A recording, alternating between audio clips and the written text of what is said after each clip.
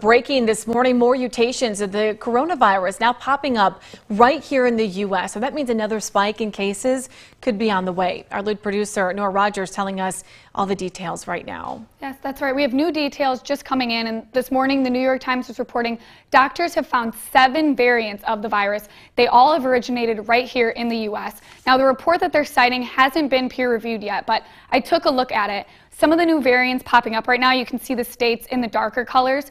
Louisiana and New Mexico, those are the states specifically being mentioned right now in the reports. And right now, the big concern really among researchers is that one of these mutations, or really any of them, could be resistant to the vaccines or any of the treatments that we have. Right now, of course, it's still too early to tell, but we will be following this for you as new information comes out. And we appreciate you taking the time to go through those maps for us. Thank you so much, Nora.